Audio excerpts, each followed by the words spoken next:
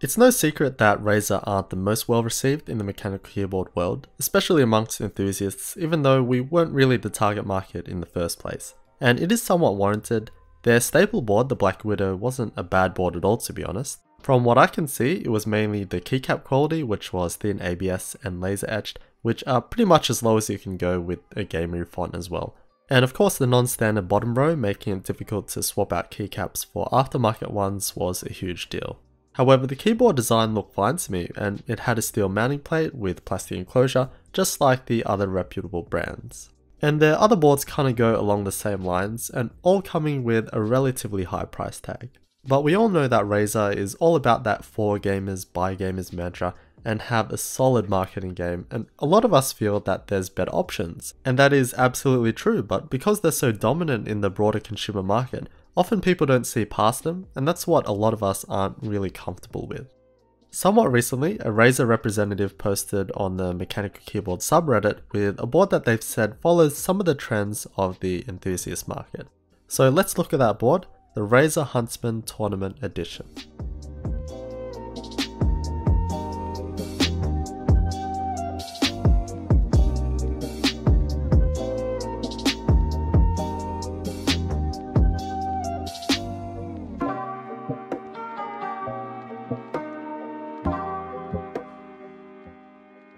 Alright, so in the hands it feels okay with minimal flex, as it does have the aluminium plate. However, because it's alu rather than steel, it is a pretty light keyboard, coming in at just under 700 grams. First impressions, it looks pretty nice. While it is quite different to their previous boards, it still looks like a Razer board to me, but yeah, a very clean design, which is so nice to see. However, it does use a floating key design as opposed to a high profile design, so basically the top mounting plate is exposed, so there's no top plastic shell, which in turn exposes the key switches. And it makes sense for a tournament sort of keyboard. It makes it lighter and just more easier to take around to events and such. The aluminium plate has a nice smooth and even finish with a slight chamfer on the edges so it won't cut you. And the stealth branding is really nice. I for one think that this logo is very aesthetically pleasing, especially compared to the Snake one, and yeah, perfect execution. And then the keycaps, another great improvement. First of all, the font or typeface, very clean. And these are pretty thick 1.4mm PBT plastic, and the legends are double shot so they won't fade away. They've fixed up the bottom row, so it's a completely standard ANSI layout, so replacing the keycaps with aftermarket sets is now easy as. Looking at the bottom, we have this interesting design. I don't mind it because it's at the bottom and looks quite nice actually, and interestingly, the sticker is the other way around for whatever reason. There's some flip-up feet with 6 degrees and 9 degrees labelled, however the rubber on them is a bit too hard, so they're not very grippy compared to the other big ones, so it does slide around a bit. On the rear we have a USB Type-C port, again a great addition, also meaning that the cable is detachable. Now when it comes to key switches, Razer have been quite experimental over the years. They started with Cherry MX key switches, then moved on to producing switches with Kale, which let's be honest weren't great, but they had a slightly earlier actuation to target gamers. And then I think they made a move to Greetech after that, which is another Chinese switch manufacturer, again shorter actuation targeting the gamer market. And now in the Huntsman keyboards, they have their optical key switches, which further goes towards their gamer vision. I have the Reds, which are a linear switch, meaning that it has no tactile bump or click, but is also available in the purple clicky. While these do look a bit weird, they still have the MX stems, so just like other light strike key switches that are out and about. And yeah, this shows exactly how they work. We have a light beam, and when the stem blocks it, that's when the actuation happens. Simple. Whereas on a normal key switch, we have two metal contacts that hit and make that actuation. So we do remove those internal contacts, so less moving parts, and they state that there's close to no debounce delay. Don't know how much of a difference it makes. I find standard key switches to be plenty fast enough in regards to that. For me, it's all about the weight and actuation distance that allows for faster actions, especially repetitive actions. So it does have a reduced actuation distance at only 1mm on the linears, and these are quite light key switches at 40 grams, which is lighter than a Cherry MX Red. So yeah, very light and you feel that shorter travel, and for that reason it did feel quite good for gaming, As always, everyone is different, but the lightness and shorter travel does make actions feel that touch easier and faster. Even I sometimes feel a bit sluggish on say Cherry MX Blues and get fatigued easier because there's more to each key press. The quantitative difference may not be much, but personally I think the feel is more important. If you feel faster, you feel faster. But when it comes to typing, it's not my sort of thing. I'm more prone to typos because of the low actuation distance and the weight, kind of like how people are with Cherry MX Reds. It doesn't take much to press the other keys when typing, and yeah, I just prefer something a bit heavier and to get more feel out of the keyboard.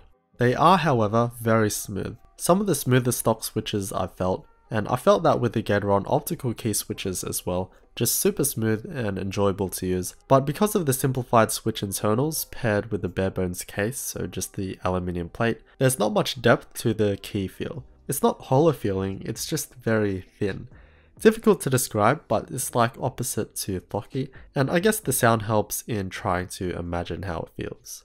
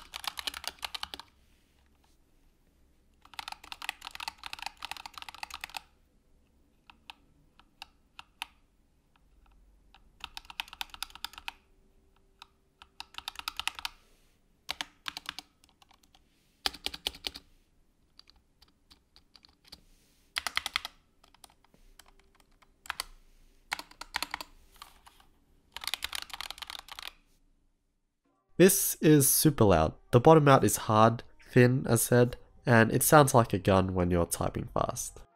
Another super important part of a mechanical keyboard are the stabilizers. They're pretty good. They're not perfect, and there is a bit of rattle, but the rattle is quite minimal. And this really does sum it up. Razer keyboards are heavily targeted towards gamers. I personally feel that their earlier boards didn't really have anything gamer specific, but over the years they've reached this point where they've created what I think is an actual gaming keyboard, while also picking up some trends from the mech community. So let's look at what's good. 10 keyless is a good size for gaming, more mouse space and easier to carry around. The overall design aesthetic is very clean. Floating key design may not be for everyone, but it makes it lighter and easier to carry. The layout has been fixed, so standard keycap sizes, and said keycaps are now thick double-shot PBT plastic with a clean font. There's a detachable USB Type-C connection, and lastly the key switches I feel are a gamer's switch, very fast feeling but not the best for typing in my opinion. So there's a lot right with this keyboard, and it is a unique keyboard in the market. There's other boards with optical key switches, but not in this sort of clean package. Looking at their other boards, I do think that this may be their best one overall as a whole, but it's clearly not for everyone. I wouldn't get this because I'm not that hardcore of a gamer where all this stuff matters, because the performance differences are very small and you have to be in that high percentile to potentially benefit. Because will it make me better over using my Singer V3 with Gateron ink yellows? No, probably not.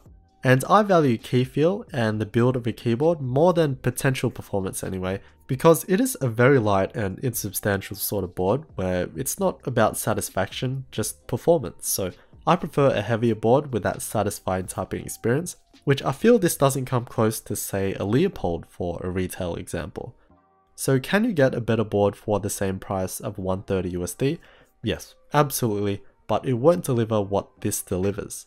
I also didn't touch on the whole Razer Synapse stuff, but it's pretty fleshed out and has a lot of other features that work with other products as well. I am impressed with this keyboard though, and just going over everything, there's nothing wrong with it, right? There's no real negatives, and they fixed a lot of things. It's just not my type of keyboard, and the same will be for many others, because we all like different things.